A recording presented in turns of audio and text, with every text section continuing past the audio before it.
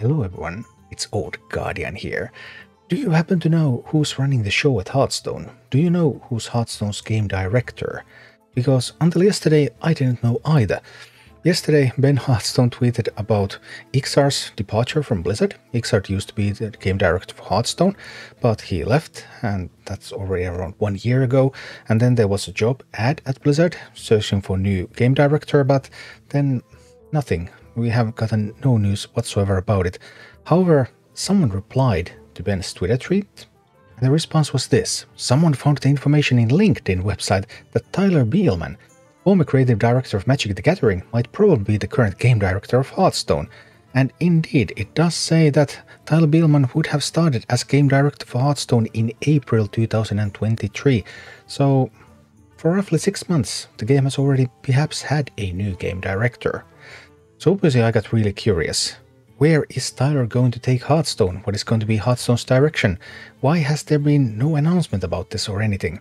Well, starting a new leadership position, it's fine that there's no immediate announcement. I mean, there's lots of plans that are already in motion.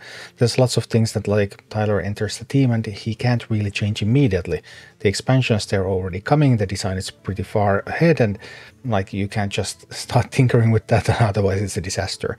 So I would expect to see more of Tyler, possibly already with the next expansion announcement, and at latest when the next standard year comes, then certainly we should start hearing from Tyler more.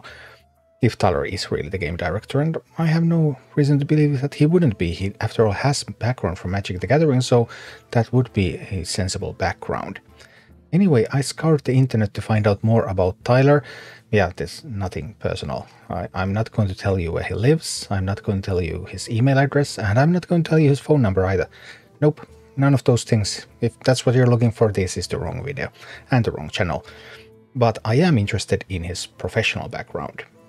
And indeed, Tyler spent around 6 years at Wizards of the Coast from 1998 to 2004, actually originally at Dungeons & Dragons, doing marketing, doing ads, doing brand management, and then eventually doing a little bit of game design as well. He was a designer in 3 Magic sets, in Mirrodin, Darksteel, and Ravnica. He had no previous game design experience before starting work on Mirrodin.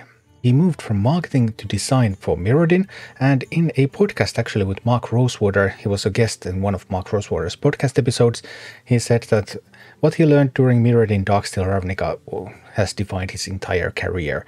That this really got him started in game design. He learned so much during those days. And well, Mirrodin, Darksteel, Ravnica. Mirrodin and Darksteel weren't the greatest of sets. Ravnica was a little bit better, I suppose. And Mirrodin especially had some huge balance issues, but don't worry, the artifact lands were actually Mark Rosewater's baby, so Tyler had nothing to do with those. Although for a game director position, I'm not that interested in his ability to design individual cards, more like in his ability to grasp the entire process. And one thing that, of course, it's been a long time since he was at Wizards of the Coast, and the Magic design process, there have been later on blog posts, for example, from Mark Rosewater about the development of Magic's design process. And this would be like the 3rd stage out of 7 or 8 that they have currently been iterating on. So this was still quite early in the design process of Magic the Gathering. So he doesn't have very recent experience of the latest trends and the latest ways that Magic has been designed. After Wizards of the Coast, he has had numerous jobs.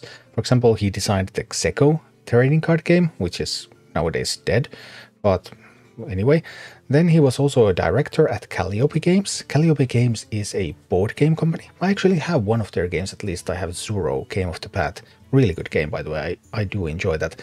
Calliope Games makes like very traditional board games, very fun games. I think that's a pretty good company overall. So yeah, being a director there, that's definitely a big plus in my books. And then he also did some freelance work for unnamed projects, customers being Wizards of the Coast, Microsoft, and then there were some others as well.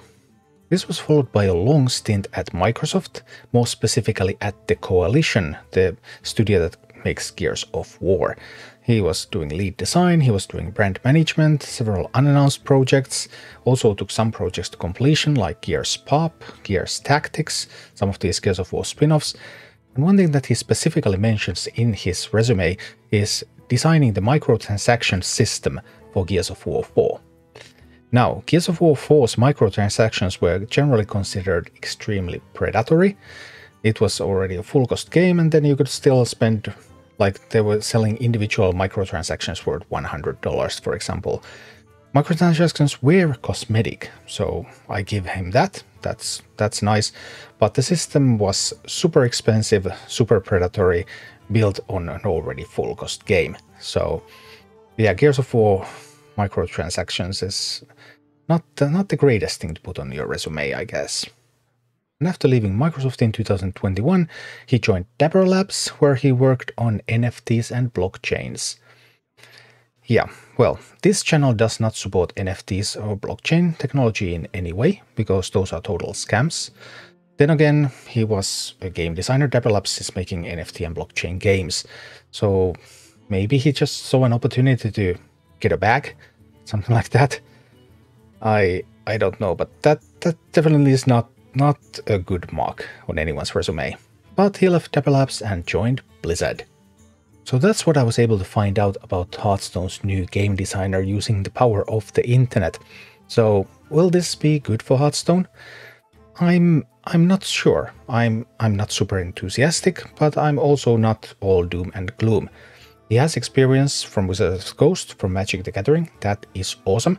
On the other hand, that experience is quite old, so there have been many process improvements since, and as a game director, I would expect him to get to do a lot of work on how the processes function in the Hearthstone team to deliver the right product at the right time.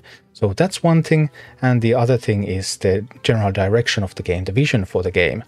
When it comes to monetization, obviously Gears of War 4 microtransaction design and then the willingness to work for an NFT company are not very promising signs when it comes to, like, how do you think to monetize stuff.